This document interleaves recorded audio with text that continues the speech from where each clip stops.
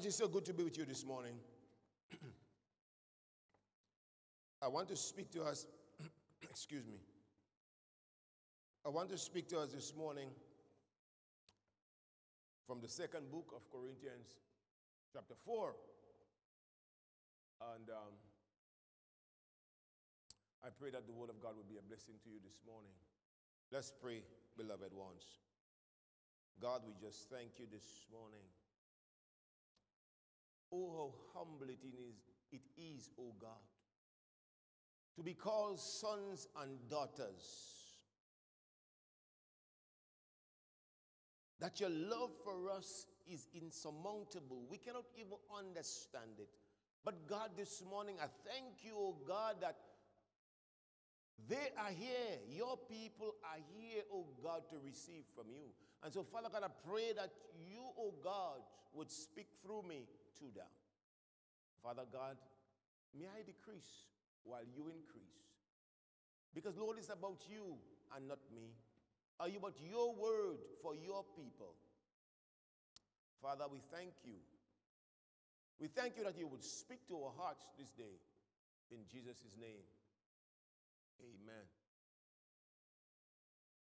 And so, yes, as I said, I'm going to talk to you from the book of Corinthians, 2 Corinthians, second letter to the Corinthian church. And just to speak a little bit of the context as to what was going on in Corinth at the time. Well, of course, we know that Paul penned a first letter to the Corinthian church because of what was going on there at the time. There was division, there was false teachers, and so much things was going on in Corinth at the time. And Timothy also went to visit the church in Corinth relative to what was happening. And when that didn't work, Paul decided he would pay them a second visit. And so Paul visited, and he was seriously rejected by the church. He was rejected to the point that he went back to Ephesus from whence he visited them. And so there were serious issues relative to Paul's apostleship. They rejected Paul's apostleship. And so Paul penned that second letter to them, speaking to them about the issues that confronted him and as the church. And so, just preceding chapter 4, he had to speak to them about the new covenant, because there was things that wasn't understood by the Jewish apostle, the Judaizers, that created conflict for the church. And so Paul had to speak to them relative to same. And in that letter, in chapter 3, from chapter 2 thereabout onward, he spoke to them about the superiority of grace above the law. Because one of the things that they accused Paul of is not speaking relative to faith and works. Because we understand for them, it was about works. They was deeply engraved in works. And so Paul had to speak to them concerning the new covenant. And so in chapter 3, we see that he wrote about the new covenant. And I think it's very beautiful. It is so good. I just want us to have a little read Because I think we cannot go forward without looking at chapter 3 briefly, just a little read, so we would see what's happening there.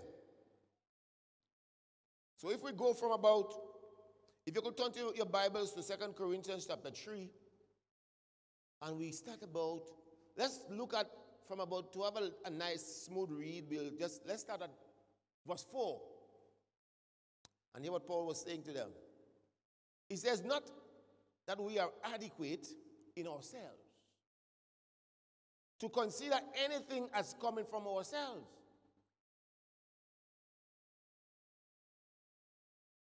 But he says, but our adequacy is from God, who also made us adequate as servants of a new covenant, not of the letter, but of the Spirit.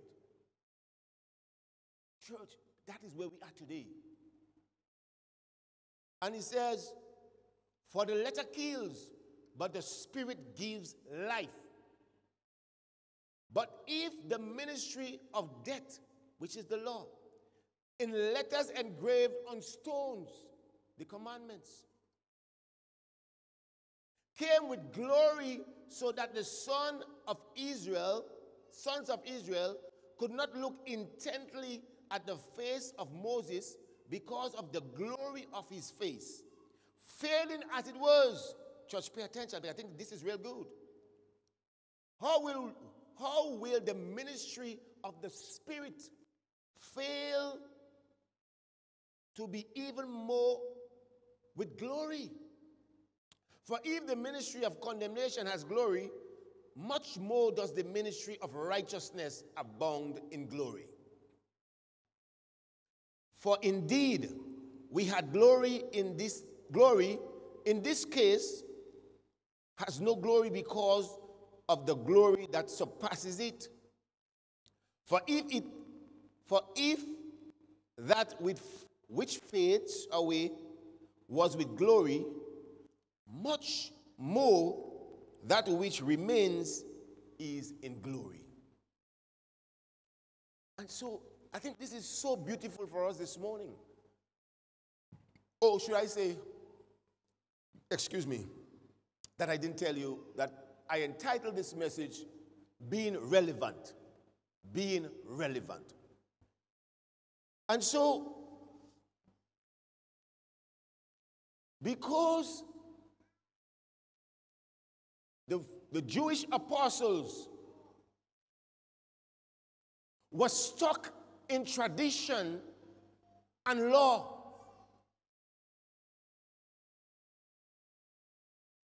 they were not able to receive that ministry of grace that Jesus Christ brought to us as his church.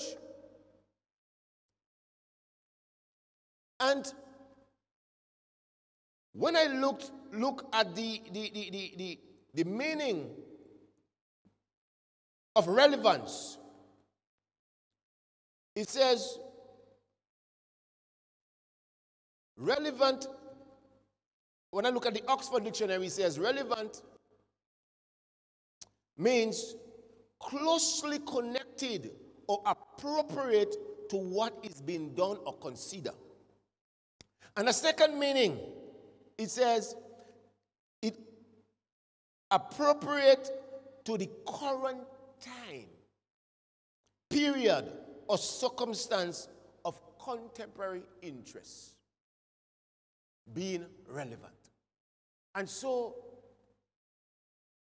because the Jewish apostles, they were not relevant in the aspect that they were not connected to what Jesus Christ brought. They was still in that same place that they were when Moses. And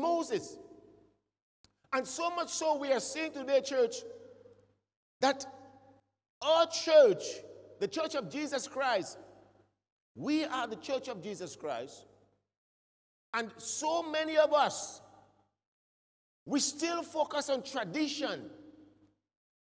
And so we're not open, we're not willing to to delve into or to understand where we are as a church, as the church of Jesus Christ. And so tradition blinds our eyes to the truth, blinds our eyes to what Jesus was exposing to them. And so the understanding was flawed. And church, I want to say to us as the church of Christ, we are to be relevant, because the church is about Jesus Christ and what he brought, grace and truth.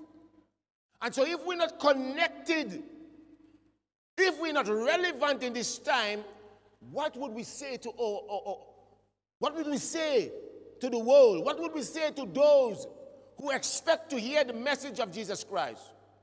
Would we still tell them about traditions? And so I have two questions for us this morning. You don't need to answer, just ponder. Question number one: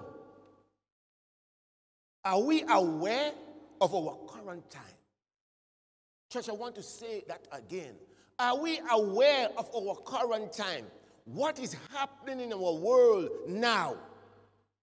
Are we aware of what is taking place before our very eye as the church of Jesus Christ?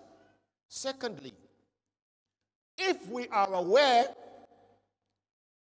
what is our response as the church of Jesus Christ? If we are aware of where we are, the current time that we're in, what is our response as the church of Jesus Christ? Because as we saw, Paul was responding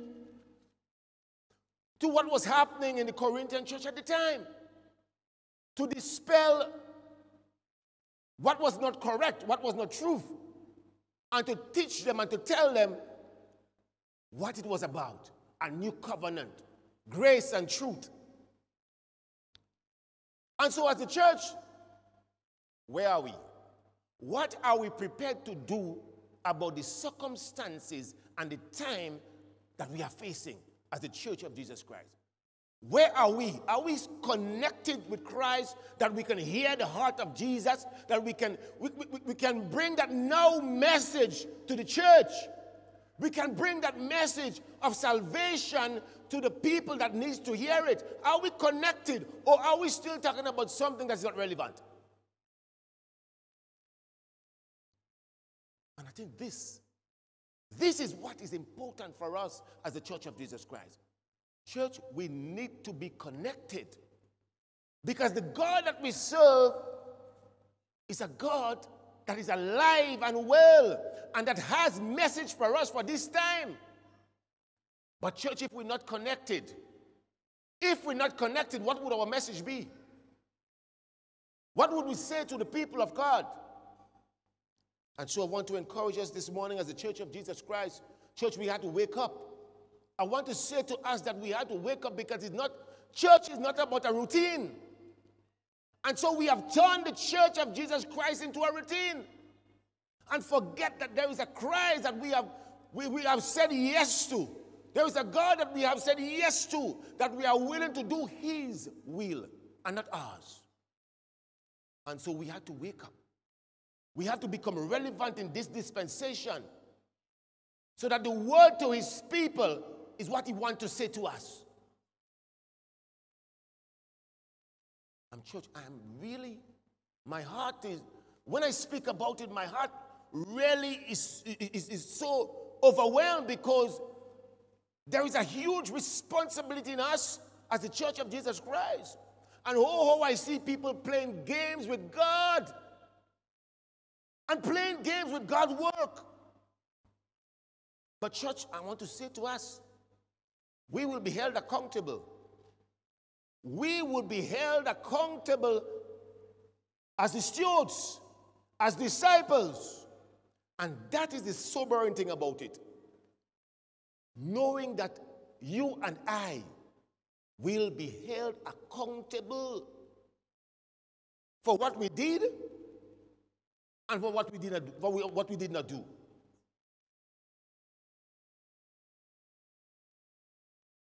And it's not a very comfortable place at all. It's not a very comfortable place to be in church. Because what would be our excuse? What would be our excuse to God? You know, I was listening to a gentleman, he says,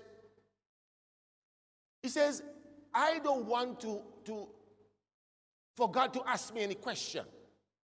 Because he says, I know I would not have any excuse.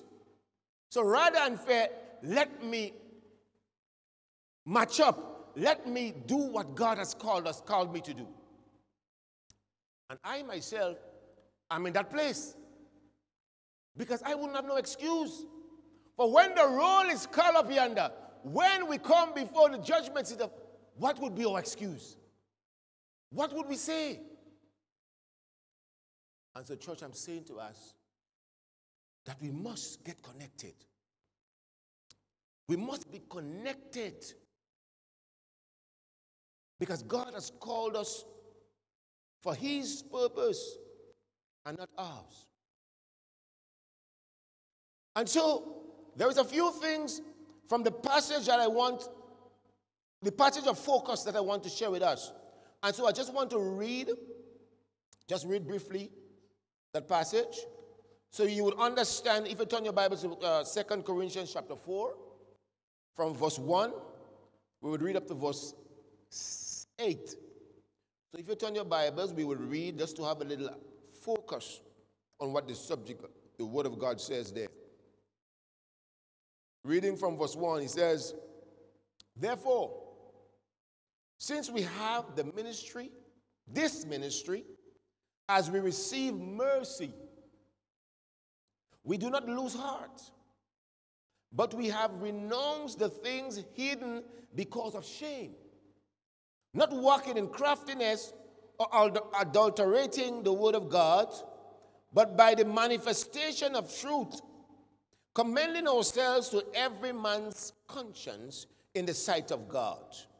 And even if our gospel is vile, it is vile to those who are perishing, in whose case the God of this world has blinded the minds of the unbelieving, so that they might not see the light of the gospel of the glory of Christ, who is the image of God.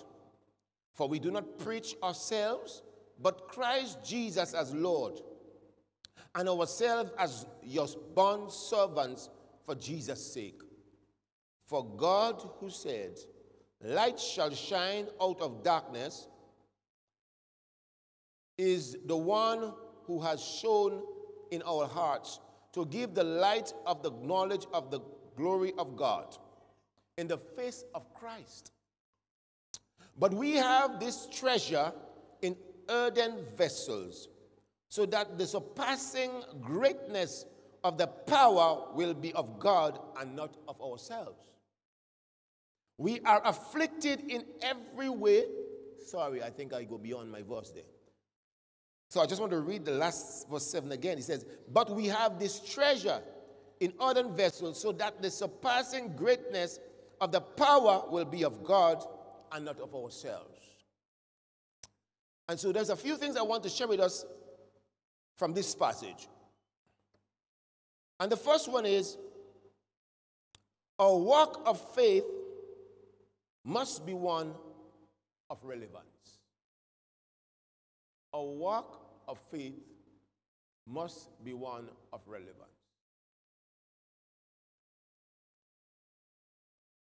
And I want to look at verse 1 and 2 of the same passage.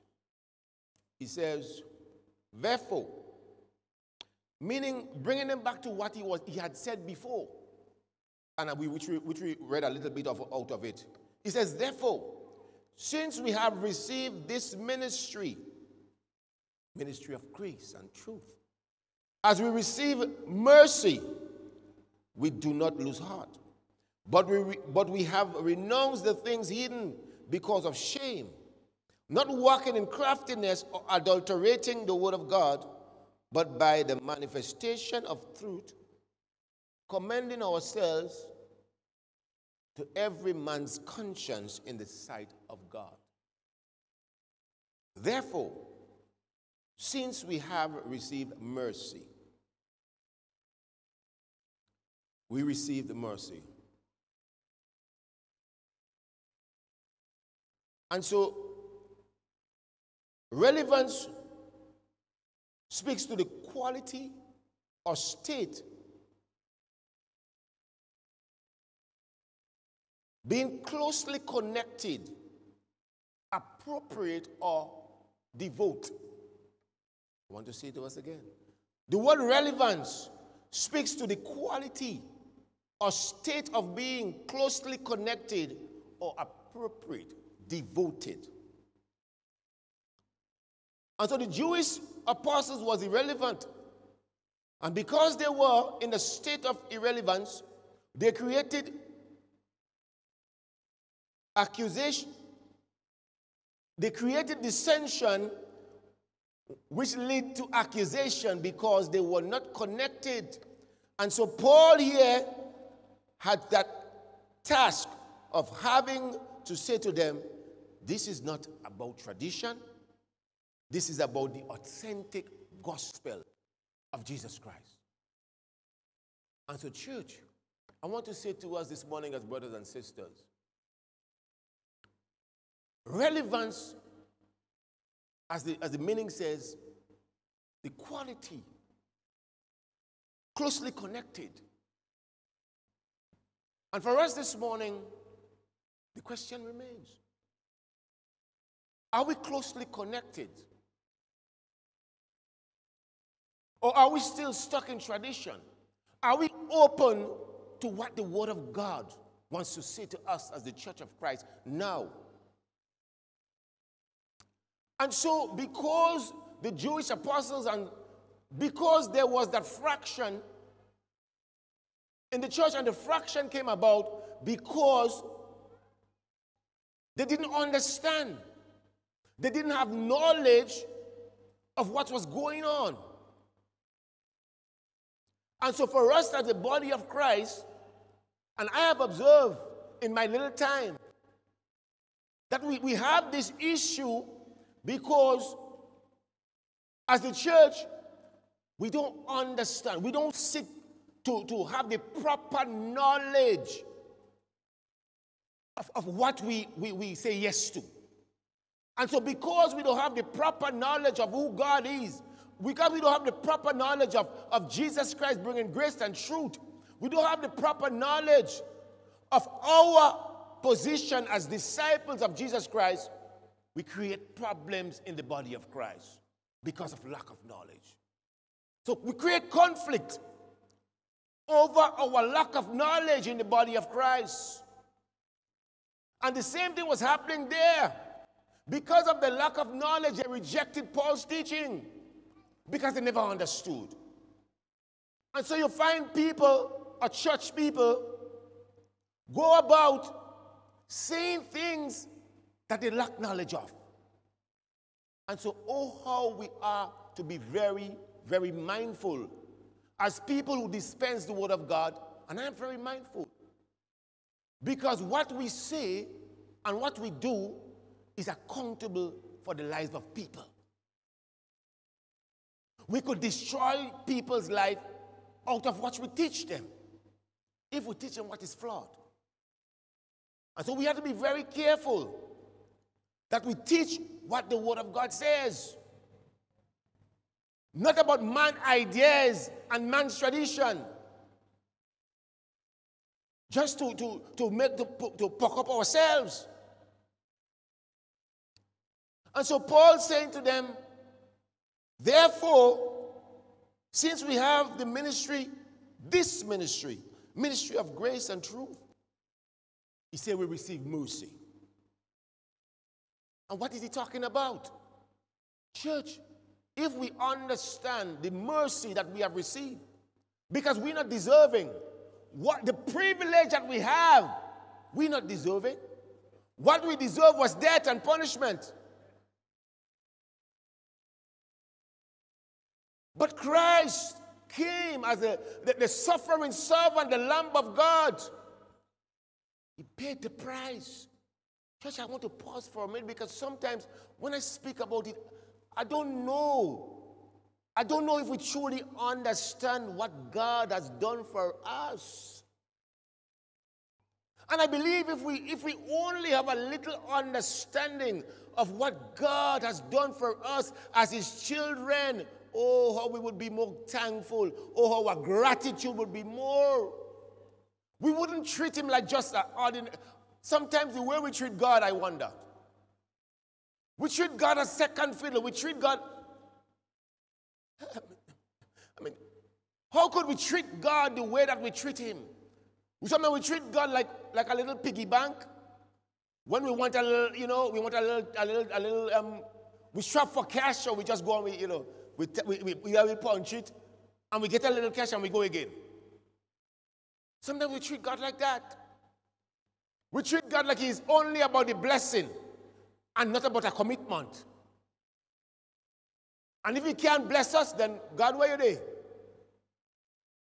If we're going through a little rough time, or we're going through a little depression, we're going through a time where God wants to build character in us as the church, God wants to take us somewhere. If we're going through a time like that, then we start questioning God. But church, God is too perfect to make mistake. He has done all that for us. Why would he forsake us? Oh, hallelujah, somebody. God cannot do all that for us and forsake us. To send his only begotten son. His only begotten son. The only one of this kind. That whosoever. It is a sum. That whosoever. He made it available. Paid the price in full. God took on humanity. Just for us. Just for us. and I mean, if we understand this, how precious we are in the sight of God. Oh, how he cherishes us as his sons and daughters. Oh, how he loves us. Amazing love. We don't even understand it. Amazing love. How can this be? I'm saying, church, if we only if we get a little glimpse, only if we try to understand what Jesus Christ has done for us, we cannot just come and go. We cannot make this about a routine. No. I'm saying to us, we would wake up and get connected. We would understand our calling. We need to invest in our faith, church. This is not a routine. We need to be relevant. It can't be about a routine. And a gentleman was saying to me, he says, it seems like Christianity become like, you know, you on a Sunday morning, you just go and tick the box. You just tick off. So maybe at the end of the year, you could say, well, I have 20 ticks, so, you know. Remember, you know, in primary school, we used to have the register, and the teacher would give us ticks, and so on, they would, our attendance, and at the end of, when they write a report, they would say, John Jones came 20 times. But John Jones may have been to school 20 times, but maybe he didn't know nothing. Because he probably still failed the test. And so it would be with us in the church. We would come maybe all the time, but still fail the test. Because we never seek to get connected. We never advance and invest in our faith. What we have said yes to. In Galatians, he says, add to your faith. He tells us at the church to add to our faith. And this is what we need to do. Always add to our faith. And Paul was seeking to speak to them about that. And he says, we're not ashamed. He said we renounce the things that is hidden because of shame. And he's speaking to the Jewish apostles, the false teachers. He's speaking to them. He said we renounce the things because of shame. But he said, hear what? Hear what? We're not walking in craftiness. He said, but you walking in craftiness, adulterating the word of God. Yes? Are we seeing that there, church? Craftiness or adulterating the word of God. But it's Paul said, by the manifestation of truth, we command ourselves to every man's conscience. Not trickery. Church, I want to say to us this morning, we are so privileged. What we speak of is the authentic gospel of Jesus Christ. Not something we make up. This is the authentic truth. And Paul said we commend ourselves to you to judge us, to examine us in our walk. And church, we cannot continue to walk with our mouth. It's not about that. And so many people just say, I am a Christian. But watch. But watch. When you examine our lives, it's so far from what we speak. But sometimes we're so quick to tell people I'm a Christian. Christian who? Christian of what?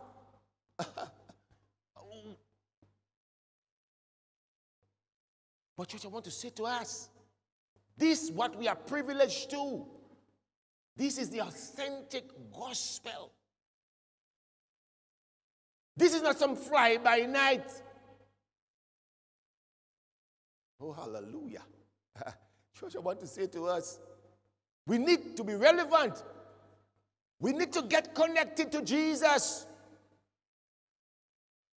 Let's just not only speak words and say I'm a Christian and say but let our walk of faith show who we are. Let's carry that fragrance of Jesus wherever we go, wherever room we are, wherever our feet tread, that fragrance of Jesus Christ, the authentic gospel is supposed to go with us. So we don't have to tell people I'm a Christian. No. They would, by what we say and by what we do, they would examine us. And they would experience that fragrance. They would experience something different about us, our relevance. Because we're connected. We are connected. We are connected. So we don't have to tell people I'm a Christian and so on and so forth. No, they would experience it. Our speech in our workplaces, they would experience it. And they would want to gravitate to it. But when we say I'm a Christian and what they're experiencing, we push them away. Because if that is Christian and that's not our Christian behaving, then it don't make sense. Yeah, same thing. Same thing, same thing. Me and them doing the same thing. Yeah. Don't make sense. So church, we have to be very mindful of that. We will be held. We would be held accountable. We would be held accountable. And so, Paul tries to really tell them, and I want us to look at 1 John. If you turn to 1 John to me, because Paul was really trying to tell them, this is not of us. Let's go to 1 John. I want us to read this because I think that would really... 1 John chapter 1. Because Paul was really trying to say to them, this is not... Brothers and sisters, what we speak of is truly, truly authentic. And hear what John says in 1 John. He says, you there? I hope so. He says, what was from the beginning, what we have, John said, what we have heard, what we have seen with our eyes. So he's not talking about something immaterial, you know. He's giving you evidence for what the gospel, yeah? He said we have seen with our own eyes, what we have looked upon and touched. Touch. Evidence with our own hands concerning the word of life. And the life was manifested. And we have seen and testified and proclaimed to you the eternal life, which was with the Father and was manifested to us. What we have seen and heard, we proclaim to you also, so that you too may have fellowship with us, and indeed our fellowship is with the Father and with his Son, Jesus Christ. He says, these things we write so that our joy would be complete. Hallelujah. Church, there we have it. John was trying to, with the best words possible that he could use, to persuade. And how I find it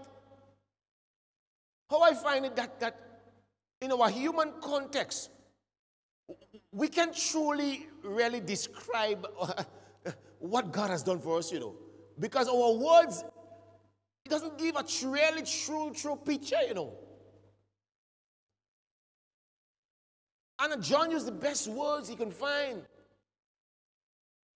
Because this is so marvelous. This is so wonderful. This is so... And so sometimes the people that hear about it, they find that too good to be true. They find it too good to be true because they don't understand it. But just I want to say to us, it is authentic. It is authentic. Let's move on. Second point I want to speak to us about this morning. Being irrelevant causes spiritual blindness. Being irrelevant causes spiritual blindness. And the devil is the unseen hand behind all unbelieving and ungodliness. And those who follow him have in effect made him their God. Made him their God. The devil is the unseen power behind unbelief and ungodliness. Church, I want to say to us, as a church, and so even if we will come and go, and yet still our Christian walk, we are not, I'm sure, even I myself had to work on some things. Because sometimes as a believer, you're not fully persuaded. You still have doubts about things. And the enemy tries to derail you. The enemy tries to make you have doubts, even about what you believe. And so many Christians, they question themselves. But I wonder if this God is really the God he says he is. Church, they're not fully persuaded. But oh, how if we have the proper idea, if we have the proper understanding of the God that we serve, church, not for a moment, we would question. And someone, because of light affliction in their lives, they question God. But God, if we understand who God is, church, as a church of God, we would walk in the redemptive power of Jesus Christ. Because we understand the God that we serve. And so when we lack understanding, a little hardship, we question God. Well, God, if you say you are who you is, well, why I had to go through that? Why I had to have insufficient money? I can't even send my children to school. God, I can't even... Are you connected? Are you relevant? Church, are you connected? We need to get connected. Connected. We need to get connected, church. That we would know the heart of God. Despite of what we go through, we would know that God is the same God yesterday, today, and forever. He is the same God that took on Moses. The Israelites is the same God. And if he do it for them, he would do it for us. And you know, only this week I was telling a brother, He testified to me of what he experienced God. And I was saying to him, brother, when you look back at the testimony that you had, that you expressed to me, and you examine your present situation, this is to encourage you that the same God that did it for you yesterday is the same God that you serve today.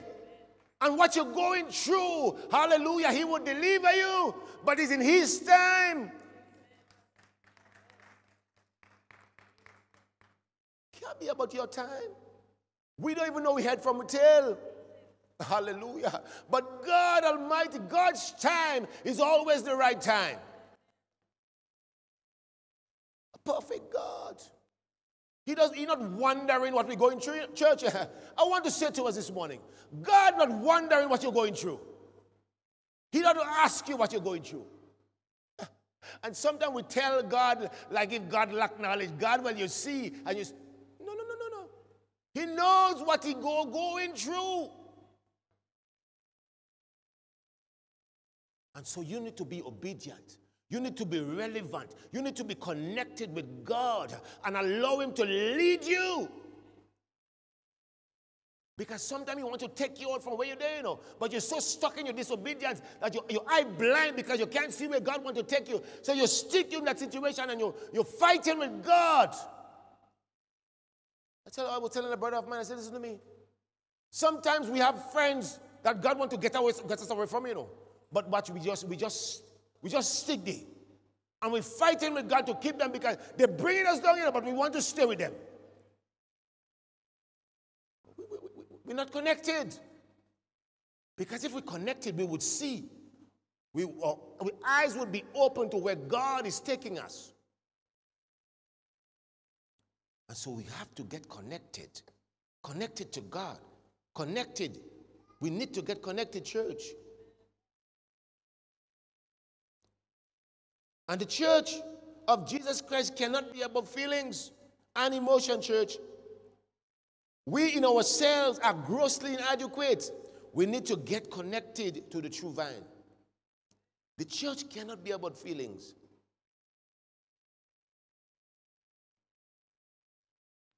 We got to walk in the Spirit.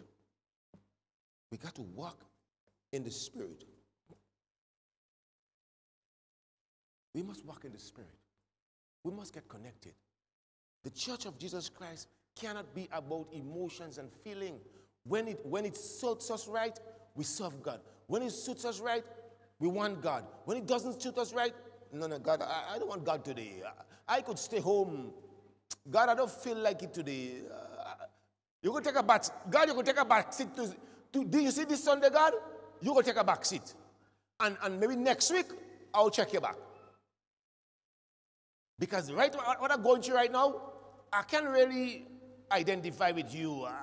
God, I can't take you on. Sometimes that's our actions, that's what we say to God. Because our feelings, we let our feelings drive us as Christians. But it's about knowing. It's about knowing, church. Because the Word of God says, be still and know. We had to know our God. And if we don't know our God, we will be driven by emotions. Church, we got to know. We have to know who God is. Hallelujah. Church, we must know. Moving quite right along. The third point I want to bring to our attention is being relevant is the only way we can truly represent that which we have received and need to be preached to the world. Let's go. Let's look at verse 5 to 7. If we go back to 2 Corinthians, let's look at verse 5 to 7.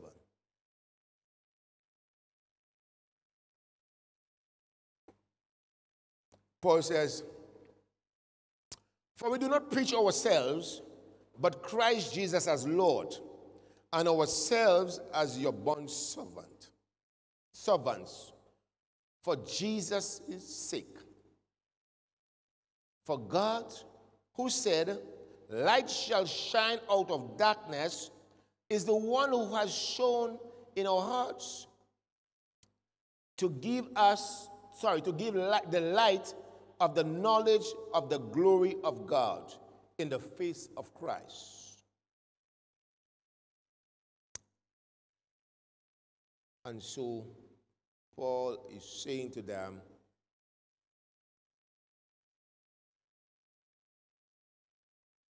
Paul says, we don't preach ourselves. We don't preach ourselves. Church, I want to say to us this morning, if we're not connected, it will be about us. If we don't have a relationship, whatever we say will be about us. We will get puffed up, and it will be about self-driven agenda, self-importance.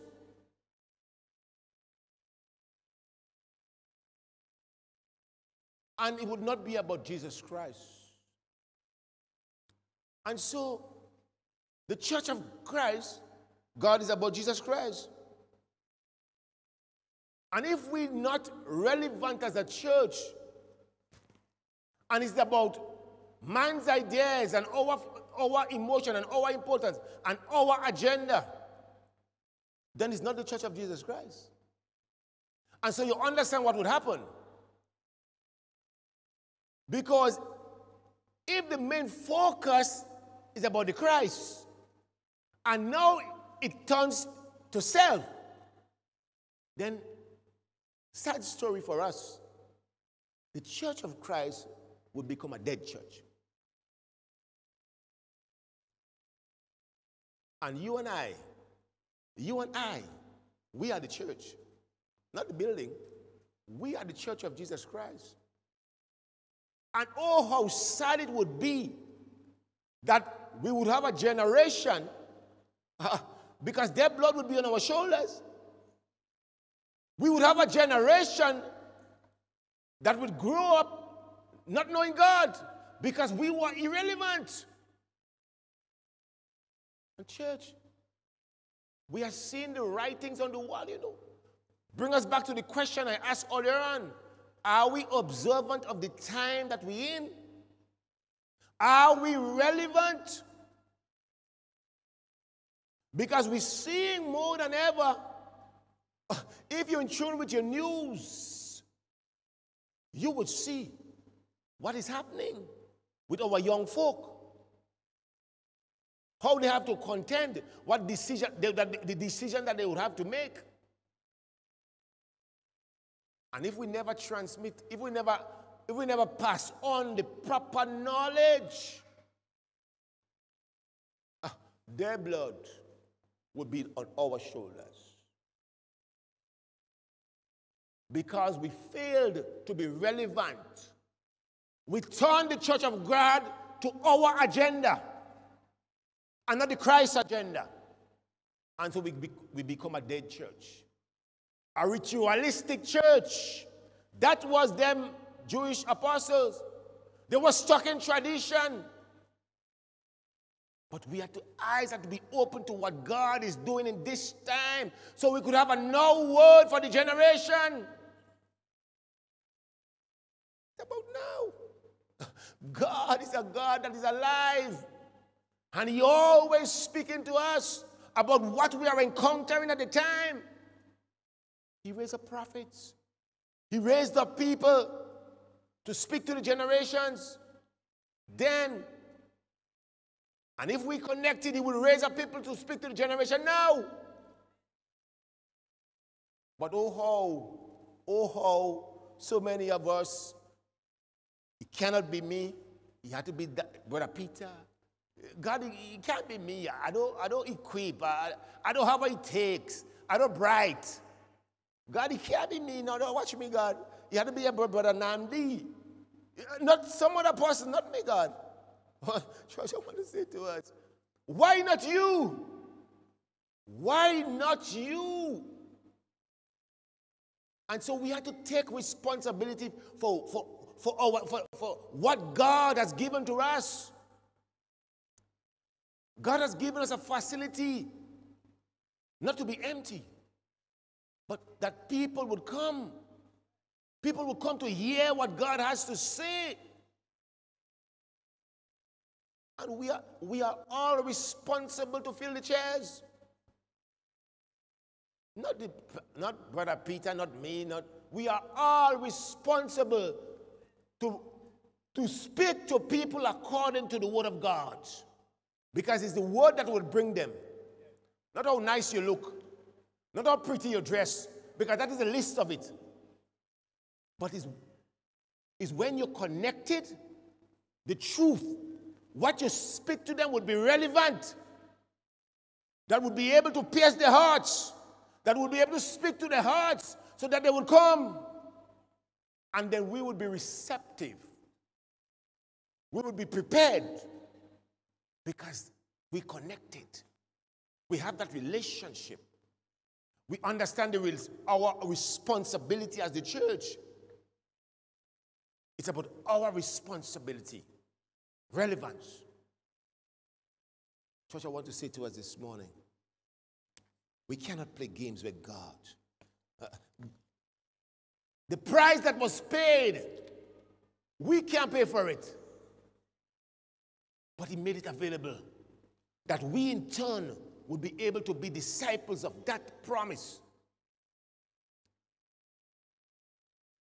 And then he says, we are bond servants. Bond servants. And what he means? Bond servant means we are willing, self-committed to permanent service for the sake of Christ. Willing, self-committed to permanent service of Jesus Christ. God is looking for willing hearts. Willing hearts that says to themselves and says to ourselves, no matter what the circumstance may be, come high hill, hell waters, whatever it is, I would serve the Lord. Even if I have to go to prison, whatever it is, I am permanent, I am obligated to serve the Lord. That is what we are called to do, church. And so the only thing that qualifies us to proclaim the word of God is because of what we have received. The promise that we have received, that the Holy Spirit will come and reside in us, that would teach us. And if we're not walking in the Spirit, but we're walking in flesh, what would we teach? What would we say? We're walking in the flesh. As a church, we must have that relationship. Because he says, Christ, who is the knowledge of God. So to be able to proclaim the truth, we must be connected to Jesus Christ and have that meaningful relationship with him. Because what we need to proclaim must come from him. We must be connected to Jesus. Because what we need to proclaim is Jesus. Jesus Christ crucified for us, for our sins. And we need to get connected to him. Because what we would preach is ourselves. And so, church, I want to conclude this morning by just looking quickly at verse 7. He said, but we have this treasure in earthen vessels, so that the surpassing greatness, I think I want to read up to about verse 9. Listen, he said, but we have this treasure in earthen vessels, so that the surpassing greatness of the power will be of God and not of ourselves. We are afflicted in every way, but not crushed, perplexed, but not despairing, persecuted, but not forsaken, struck down, but not destroyed, always carrying about in our bodies the dying of Jesus, so that the life of Jesus also may be manifested in our bodies. Church, This is it right there. And Paul is saying to them, who we are is not about us, but it is about the treasure that is in us as the children of God. The gospel of Jesus Christ that we say yes to, which speaks to the total and absolute insufficiency of our human beings and the total sufficiency of God. Our humanness speak to the insufficiency, our total insufficiency. In ourselves, we can't do nothing. In ourselves, we are nothing. But Paul says we have that treasure. And every one of us know what it is to have treasure. Remember the treasure, the pearl of great treasure, of great price? When the man found it, he sold everything else. Treasure. Because nothing else matters. The treasure. Nothing else would ever do. And so when we find that treasure that it is in us, oh hallelujah, the authentic gospel of Jesus Christ, not seeking to edify ourselves, but preaching Jesus and God's sufficiency, we will experience. But we must be relevant. We must be connected. Because Jesus Christ is the absolute knowledge of God. And so we must be connected. And it's only when we're connected, we will experience the realness of who God is. And so many times we're struggling because we're not connected, church. We're struggling in our work. We're struggling in our homes. We're struggling with our lives. We're struggling with everything in our life because we're not connected to Jesus Christ. And he wants to make the difference in our lives. And he's the only one that could make a difference in our lives. But if we're playing games with our Christian walk, we would never experience the trueness of who God is. Because it's not about feelings and emotions.